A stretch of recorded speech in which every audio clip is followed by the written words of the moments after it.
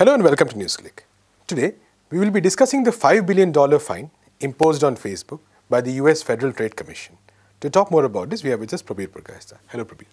Prabir, so the $5 billion amount is actually a settlement between the FTC and Facebook for violations of a 2011 settlement they had reached regarding users' privacy. And while the full details are not out yet, it's largely understood that it's a response to the Cambridge Analytica scandal. So do you see this almost record fine to be a meaningful step in actually regulating what Facebook is doing?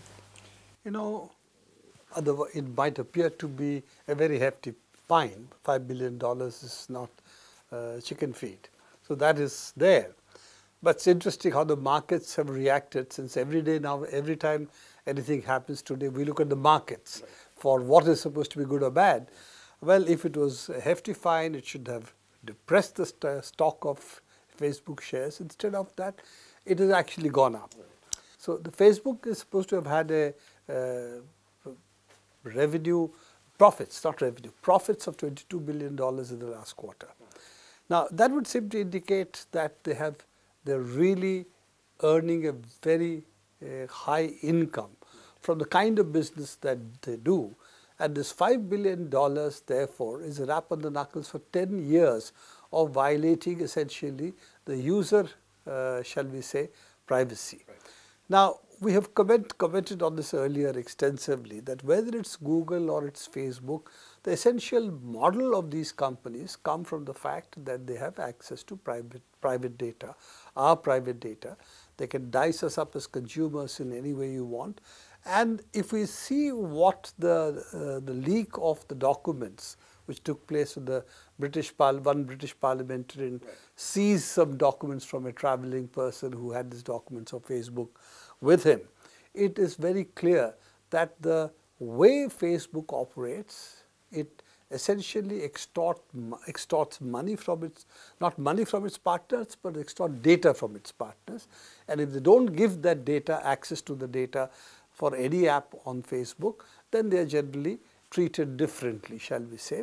And after the Cambridge Analytica scandal, the issue is not that Cambridge Analytica had access to this data, but Facebook's anger was, how is it they could use the data which should have been exclusively used by us for marketing?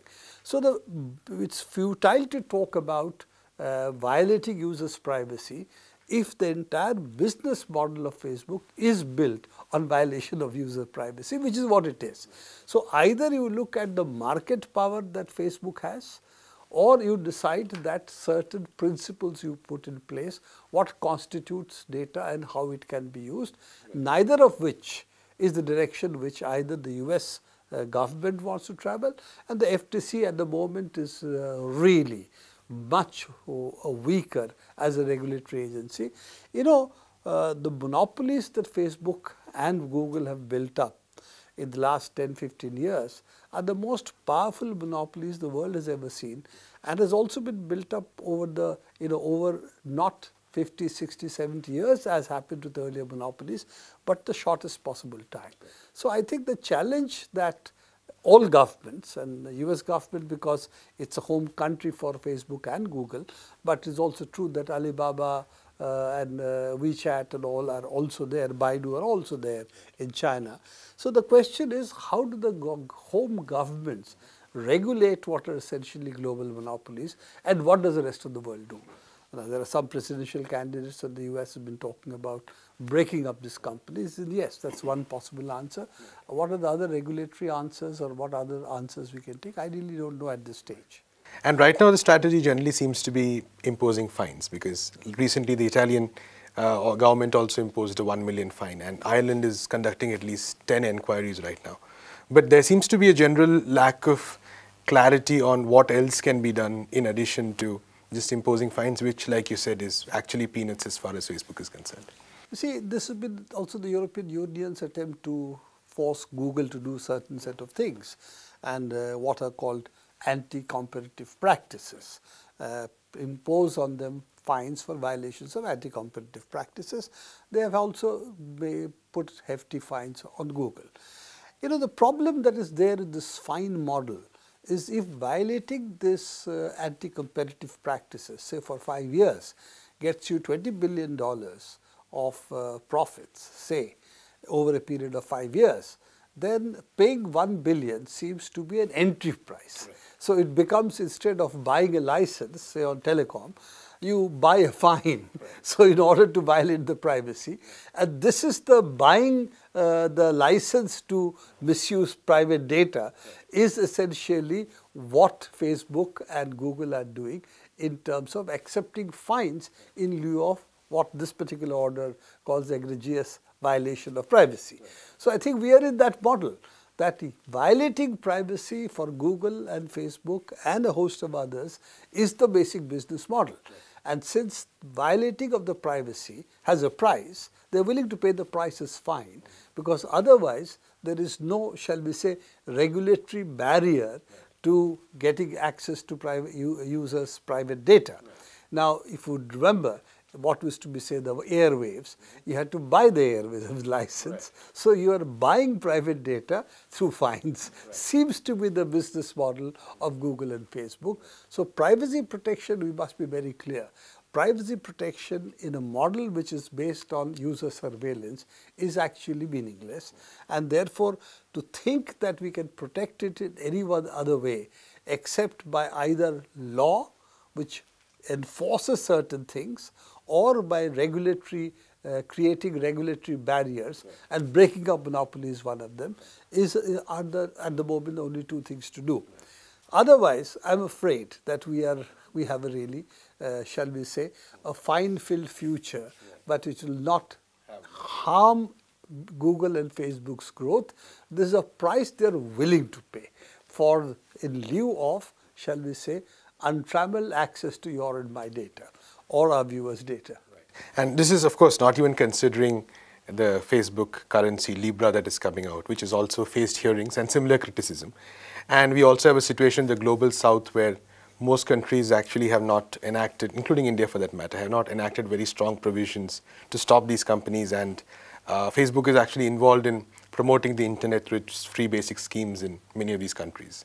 So again, there's another question there as to what these kind of countries will also be in a position to do. So just parsing two separate things out of it. One is the privacy angle that you've talked about, and the fact that Google and Facebook are equally guilty about it. But Facebook has the other aspect, which is that it pretends to be the internet and says everything should happen in my ecosystem.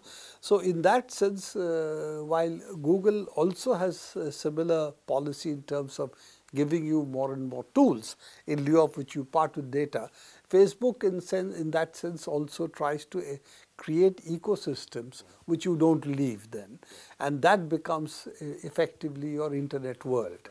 So that's the net neutrality versus free basics debate, which of course India, Facebook failed to get it through, but in a lot of other places they have successfully got it. And the zero rating issue is still an issue in different parts of the world.